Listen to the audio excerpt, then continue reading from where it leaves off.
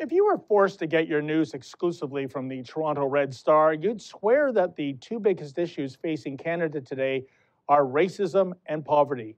The Star is absolutely obsessed with racism and poverty. Systemic racism is everywhere, and those on the lower income spectrum are starving to death. That's 21st century Canada for you.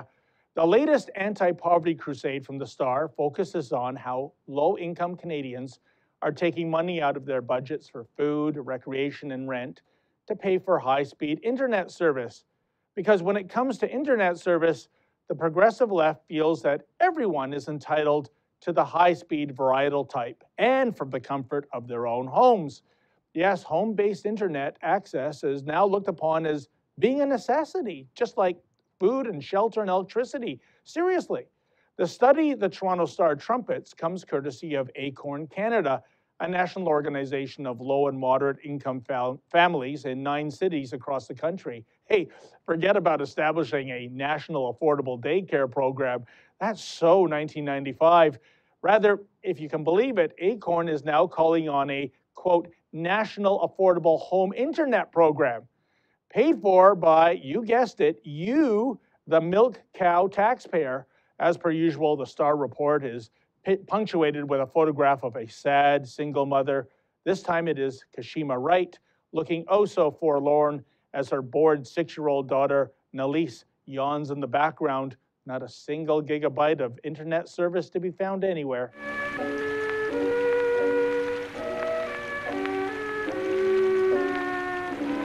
You see, Wright had to give up her home internet last fall when the bills began topping $100 a month. $100? What was she downloading? Anyway, Wright and her daughter now have to, gasp, walk to the local library in order to go online. Oh, the humanity. Wright is 25, by the way, which means she had her daughter when she was just 19. Was that really a good idea from a fiscal standpoint? Indeed, how about this as a whiz-bang concept? Refrain from bringing children into the world unless you have the financial means to support them. But really, how rude of me to even ponder such ideas as taking personal responsibility for one's actions. Oh, and by the way, let's not forget that Wright and her child are not being denied internet access, as she admits. It is free at the local library, but you know, that would mean getting off the couch, walking a block or two. Can't have that. Which is why Acorn is now calling on the CRTC to mandate a $10 per month high-speed home internet product for families and individuals living below the poverty line.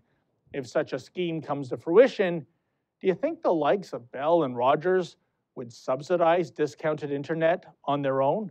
Nope. Once again, Canada's makers will be on the hook when it comes to providing non-necessities for Canada's takers. All that's missing is for the progressives to declare internet access as being a human right. Oh, what's that you say? A United Nations report actually made this claim some 5 years ago? Well, what do you know?